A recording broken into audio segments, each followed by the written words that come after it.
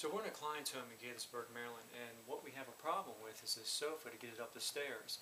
So you get to see how big this sofa is, and when you wonder how people get furniture, especially in tight cities like New York and Chicago and things like that, into small apartments or narrow staircases, I'm going to show you the process, and now you know what to do if you find that you cannot get a piece of furniture, a sofa, into a room in a small apartment.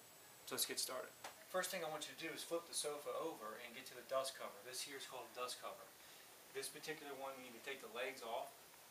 I'm going to take these off here, and we're going to take off the staples here. I can tell that the upholsterer originally took this side off, and the reason I know is because on the side here he hand sewed the outside arm fabric down rather than using ply grip. That on that side has ply grip, and this side here is hand sewn. So I know that he took this side off, and I think it's probably best to work with the side that he took off and see how he did it. So that's what I'm going to do next. I'm going to take off the legs, take off the dust cover. You don't have to take the whole thing off, the dust cover that is. Just take enough to expose the arm. We're trying to remove this arm, and that's what I'm going to do now.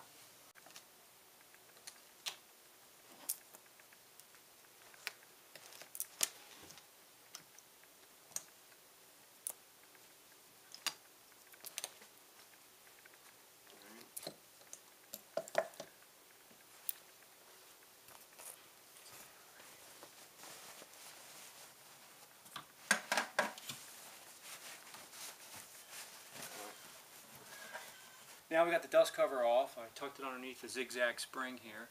Now the next step is we're going to take the outside arm fabric off.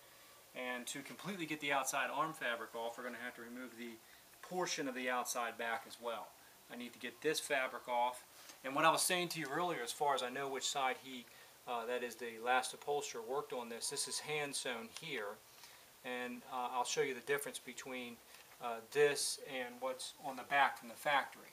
So the other side of the sofa has what's on the back here at the factory. It's not hand sewn on that side. That's how I know that he worked on this side. When he came down here, he closed the outside arm fabric up by hand sewing. So the next step, we're going to take off all this, and then we'll get right back to you. A quick tip for you to think about: when you're taking out staples and they're breaking, take your tool here and press down any of these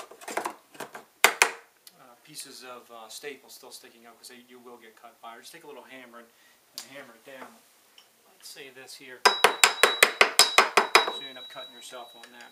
So now we got the outside arm off here. I got to work the outside back, and I'll show you how that's done here. Make sure all your staples are off or out. See, this fabric is starting to fray. This client here is going to reupholster this sofa, so we would want to be careful with the fabric that's here, because some people obviously are going to want to keep the fabric that they have on the sofa. They just want to get it out of here.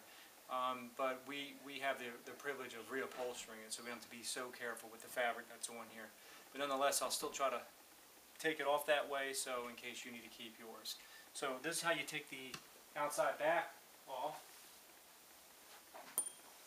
I'm getting this tack remover here.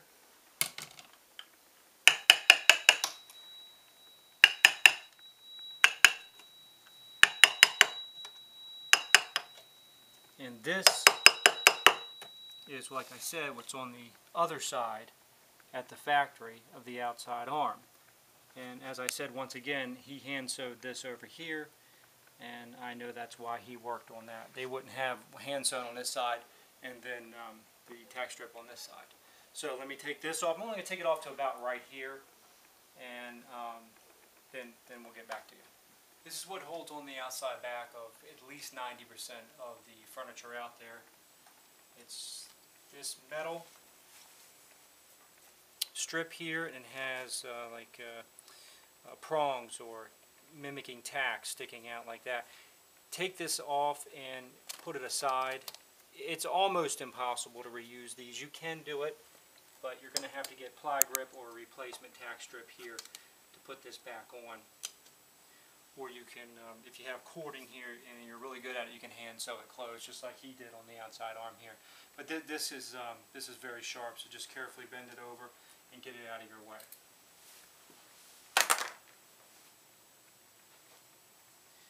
So this here is the outside arm staples here, fabric that is, outside arm staples, holding on the outside fabric. And I'm going to take all these off, and then we're going to start taking the batting staples out to see how we need to start getting to the wood of the arm here. So what we're trying to do is just get the fabric out of the way first. I'm trying to keep it where is if you want to keep this fabric, you would do it this way, but normally I would just slice this off because we're going to reupholster it anyhow. So, but I'm doing it so if you need to do this to get it down into a tight space, this is how you would do it.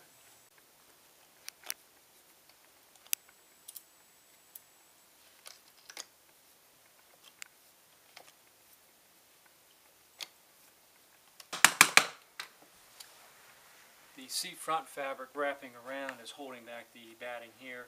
This is what some people call a sock arm or a slip arm. It's sewn on this side and sewn on that side to the inside arm, and it's just pulled down. So obviously I don't want to keep taking it past this point here. Probably don't need to anyhow. I'm just going to take these out, pull this back, and then see how this arm is attached, and then take it from there. Alright, so this is what I was talking about, a slip arm or a sock arm. It's sewn on this side, sewn on that side, and it's just simply pulled down like this. I can see the upholstery here, hand sewn this here too. So normally there would be some kind of like a ply grip or something there. So this is what we need to start pulling back, pulling this back. This is here is called pull strips. This is you know, the excess here is you can pull. Sometimes they're sewn to the fabric, and then they're legitimately pull strips, or this is part of the decking material. And that's what I need to take off here. I need to start seeing where this thing was taken apart by the other upholsterer so I can get this arm out of here. That's the next move. This top fabric here is the pull strip for the inside arm, and then this fabric here is for the platform. So as you can see, it matches the same fabric there. We have to take all these staples out. I'm trying to see where he attached, the last upholsterer attached the arm to the frame. Looks like he just used staples. Again, at least that's what I'm getting so far. So that's what I'm doing. I'm taking this out here and then finding out how this arm can be removed. I might have to go through the outside back. I'm just examining it now to see how it was done. All these staples here need to be removed. This is a brace that the top of the arm sits on. This piece of wood here goes all the way to the front over there. So this needs to be removed here. There are some staples on this side I need to get out. I might have to take a reciprocating saw or a sawzall, whatever, and cut this in half right there. Not in half, but cut the staples free. So remove these. I'm going to remove these. I'm going to probably cut these free with a saw. And then over here, I had a piece of webbing that was across, which is attached to the front of the arm here, over there. I took that off there, and I took the staples that are here away, because this is all one unit. That's all this is one unit. And this is for this particular chair. I don't know what your situation is going to be. It could be a little easier, it could be a little more complicated. But what you need to do is find out how is this arm attached to the inside back and to the bottom rail. This is a unit of its own, and that's what I'm trying to find out how they did it to free this up. And the important thing is get one of the arms off with as little damage as possible to the frame and to the fabric. So what I'm going to do next, take these staples out, try to get these staples out here. I might try to dig them out a little bit, but I don't want to do a whole lot of damage. If I can get my reciprocating saw back there with a hacksaw blade, then that's probably what I'm going to do. So this is the front of the sofa. I just put it on its back. You see this block here, which is attached to the front rail, the side rail. Got this block here. This here is the front of the arm there. So this here is what's another pull strip, and that's part of the fabric that's pulled down here. So I am going to just get this out of my way real quick. And I got staples coming in from up here. Your staples coming in over here. So I have to knock that free. This looks like it might be glued here. And that's the next step. I took some staples in the back out, and some of the spots weren't necessary, but that's okay. I'll just replace them with new staples. And I didn't force it, so it's still got glue there, and I'll put new staples back in a different spot. And that's it. I'm going to work on this right now, and then we'll hopefully be...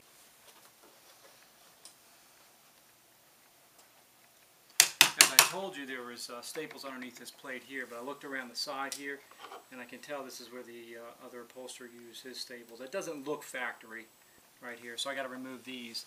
These here are attached to this too. So what I'm trying to tell you is just take your time, look around every spot as to where this thing's being held on, and remove all the staples that you can. If not, so far I haven't done any cutting with the Sawzall. I was trying to avoid that if I could, and so far I'm there. But that's what I got to do too. I saw these over here, so I wanted to show you that. Okay, so I hit the side of this rail here with my rubber mallet just to expose the staples that are still stuck in there. I'm not coming all the way up, at least I don't think I'm going to free them. I'm just going to cut these right here, and then I'm going to have to nail this down to get these staples out. Hammer this downward is what I'm saying. There's staples here, or I might have to cut them. But right now I'm just going to cut this small section right here. I'm not going all the way up unless I have to. I was hoping to avoid cutting all these staples here, but I have to. So I hammered on the face with the rubber mallet to loosen this up. Thankfully, there's not a lot of glue on this one, so I'm going to cut all these staples free here. It's going to be a lot easier. And when I get back to the shop, I'll put glue in there, and then I'll pre-drill, and then put in screws instead of just staples. So that's what I got to do now. I'm going to cut these staples free that are attached to the front rail.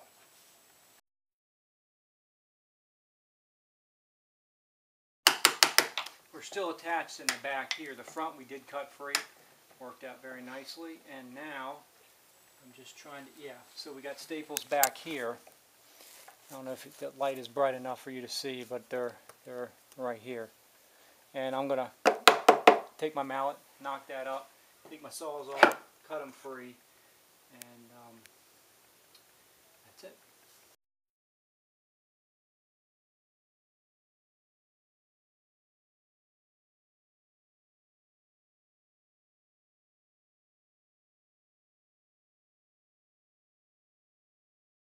Okay, so when I cut these staples off of here, I realized that the foundation fabric of the inside arm was holding on the fabric.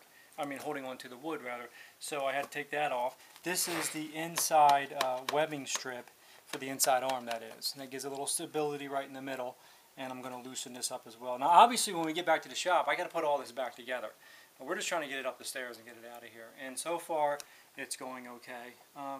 If you have to do this, it can be intimidating, but just take your time and look everywhere where it's attached, and definitely take photos. No doubt, I'm sure you have a digital camera. Use it because it works. Let's see if we can pull this out.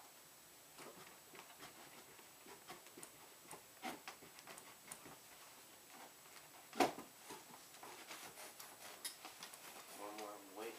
So one more? Hit. Get it? I think so. Hit it again. Alright, go. There we go.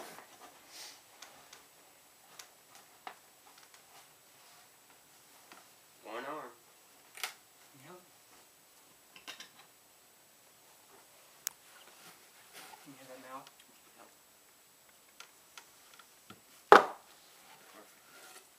And the arm is removed. Okay, this sofa has an actual special application. What I showed you before for the arm is perfect if that's all you need to take out. Just to get around the doorway, give you a little extra room. That sometimes can help. But this sofa is 8 feet long, which is very unusual. So we have to actually go where the upholsterer took it another step further to get it down here in the basement and actually take the sofa apart. We're going to take approximately like 3 feet out. What he did, you can see this tie here, This is him tying the zigzag springs together. This is a support for the zigzag springs, and he cut this earlier. These are his cuts here. I can see right here he cut the frame in half right here. This brace is factory. This brace here is factory as well. So it's cut here.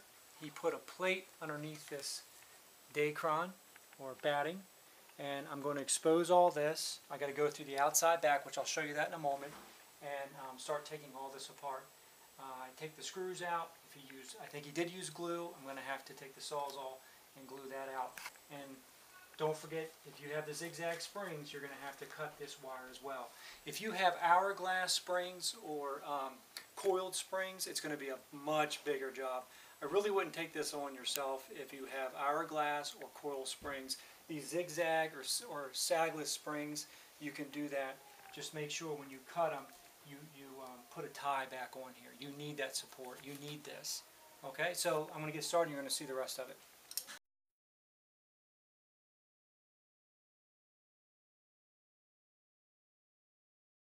So you have to remove the edge roll here. It has staples put into the rail here. And you got to move what is called the platform cover, and then we're going to go to the back.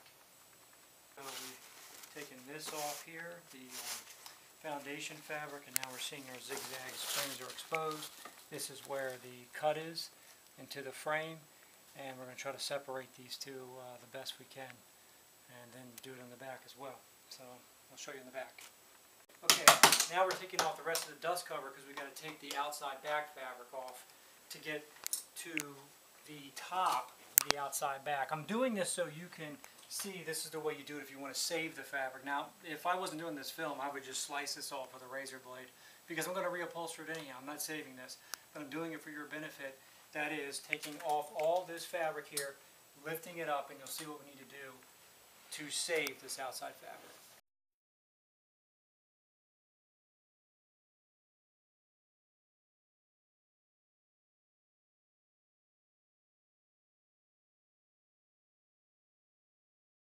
Okay, we can see where the upholstery here cut down at the bottom, and there's going to be a cut right here as well. And then you got to get the cardboard off of here. Your outside back fabric is what this is. So we're going to take all this off. We took the batting off. I don't want to take the whole thing off if I don't have to. We're just trying to shorten it to get it up the stairs. That's the whole point. So that's what we're trying to do now. I'm going to take this off. We're going to fold this back and start exposing where this frame has been cut. There's a cut right here as well. So I'm trying to get to that, and I'll show you when I get finished with taking off the outside back fabric. Okay, we got the outside back fabric off. We had cardboard tacking up here. We got that off. And now we got to take all the inside back fabric off as well. And then we need to take the bottom of the dust cover off. The platform fabric off. And this one here is a pull strip, like I said earlier. This represents the inside fabric, inside back fabric. This fabric and this fabric is all connected to the same. This one underneath here is your platform fabric. All this needs to come off. We need to take the foam off, push it off to the side, loosen up these cuts, take this thing apart. So that's what we're doing next, taking this off here. Okay, so I exposed the foam back here to take the inside foam off. We're going to peel that back. I'm going to pull it out of the back, or the bottom rather, trying to get to the cut part, and then we'll take it apart and then get it out of here.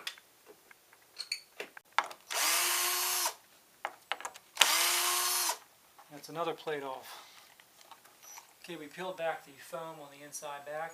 Now I'm going to have to peel back all the felt and platform cover here. And I got to take all this off because this is where we took that top plate off just moments ago.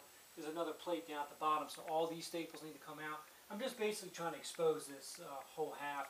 We're going to take this half off and carry it up the steps. Other than that, it would have never gotten out of these. Or it would never come down the steps in the first place. So this is what needs to be done. So that's what I'm about to do next.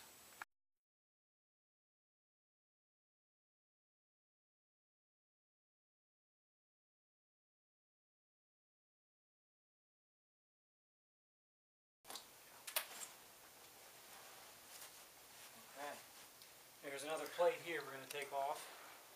And you can start to see it's really starting to get weak here. This is already pulled down some. So we're going to take that plate off and then keep on going.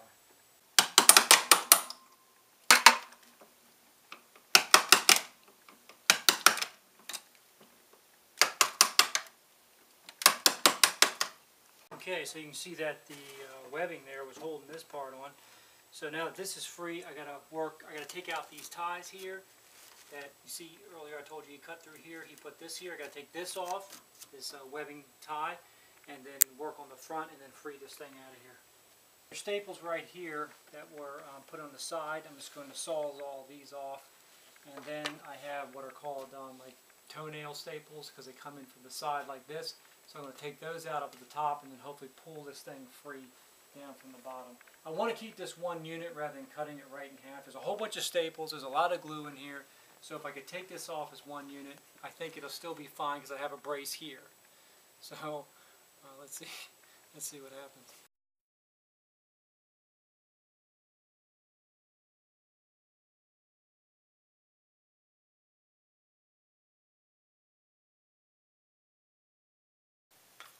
These staples right here are still holding it in. If I can take those out, that's what I called the toenail staples. They go in from the side and they go into this rail. So I'm going to take these out and it should come apart. So that's what I'm going to do next. Okay, we did it. All this to get it up the stairs. This is what we ended up doing. Taking this completely apart. We can put it back together back at the shop. And that will be what we'll show you next of what to do. This sofa was entirely too long to go up these narrow stairs, and then there's a door just to make it 90 degrees. Never going to happen. So this is what an upholsterer did to get it in here. I gave you two sections to look at. One, if you just need to take the arm off to get it around an angle or around through a door, that's good. But this one wouldn't have worked if we just took the arm off alone. So we had to take this part, this section apart. And you see how that works if you have zigzag or sagless springs like this. So hope you enjoyed it, and I think it's going to look really good when she's finished, or when we're finished she's going to like it. And all she really wanted was a slipcover. Hey Dad, you know there's a sliding glass door back there, right? This was a lot easier, son. Oh, okay. Anyway, Okay. I'm glad we did it this way. Alright, good. Make sure you lock that sliding glass door. Alright, yeah, we'll do.